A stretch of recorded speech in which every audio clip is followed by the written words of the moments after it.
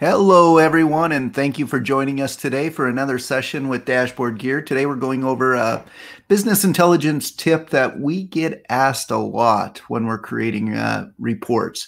Now, the title I put on here was Percentage of Sales Calculation in SQL Server Reporting Services, but really this applies to creating a percentage of any type of account. It's a scenario we see over and over when doing reports. For example, with our healthcare customers, they want the percentage of like per patient day calculations, that kind of thing. Anytime you're doing a kind of division from one value to another, what I'm going to do is I'm going to go ahead and jump over to my SQL reporting services instance here on my laptop and just run a basic report so you can see what it looks like. Now, this is just a real simple expense account listing that I put together prior to this.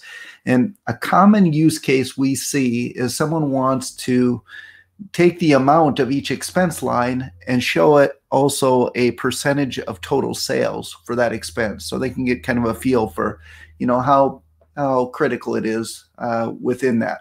So if I jump back to my address, so like something like this is a report we want to get to where we have each expense account line and then the percent of the total sales that represents.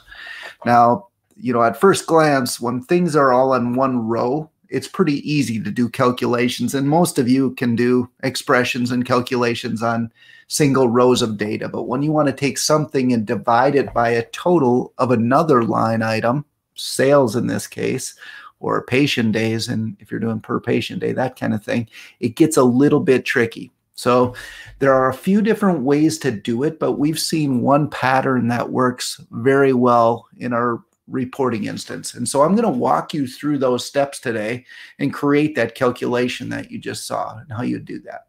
So I'm going to go ahead and just open this expense account listing report here. We'll just edit that in Report Builder. So that we can do that there. We'll jump over to Report Builder and edit it and walk through step by step how we would do that. Now, what we have found is the best kind of pattern to go through is to just create another data set that represent the amount that you're trying to look at. So rather than try and look within the data set, which you can do with some complex formulas and so forth. But what I like to do is go create a data set. We'll add a data set to my report.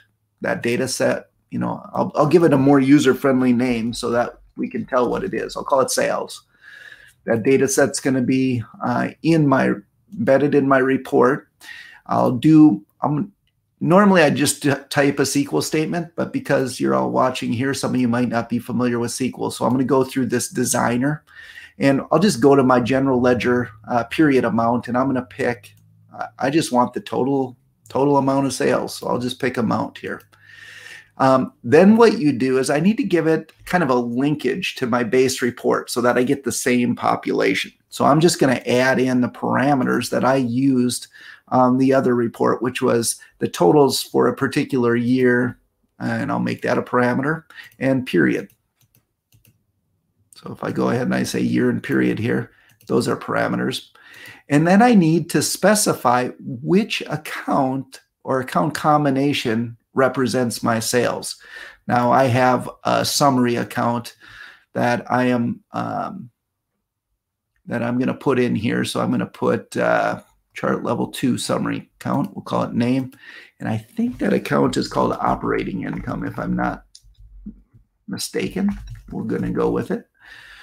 So we're going to say it's operating income. So whatever account or combination of accounts represents that, you just put on the filter. Then I'll just say OK.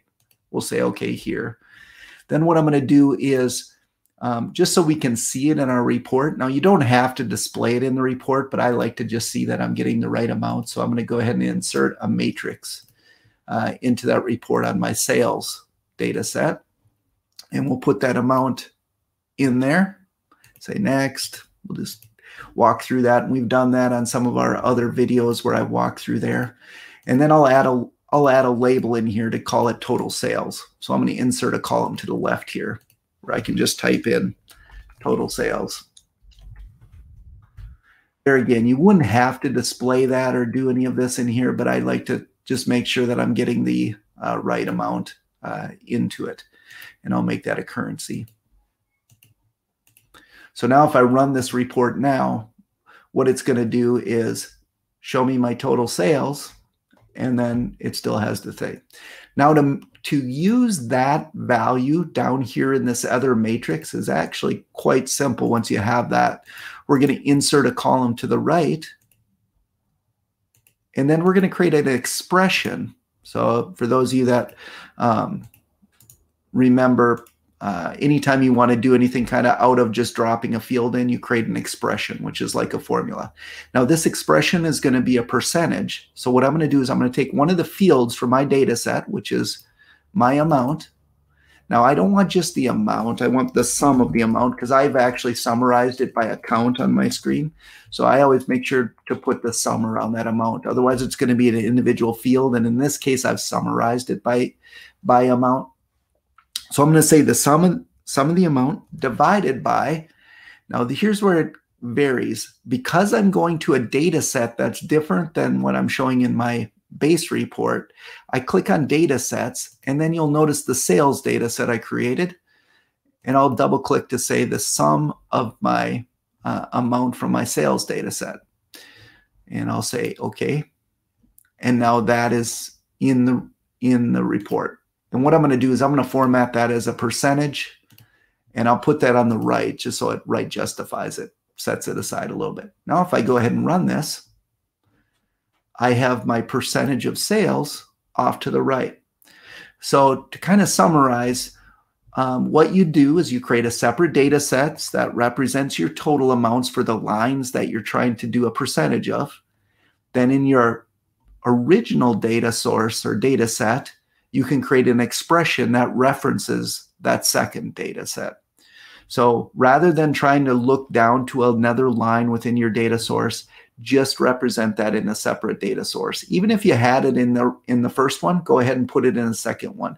There's a slight performance penalty you pay for it, but because it's using the same indexes and all of that, if your data source is set up right, it really shouldn't affect it too much.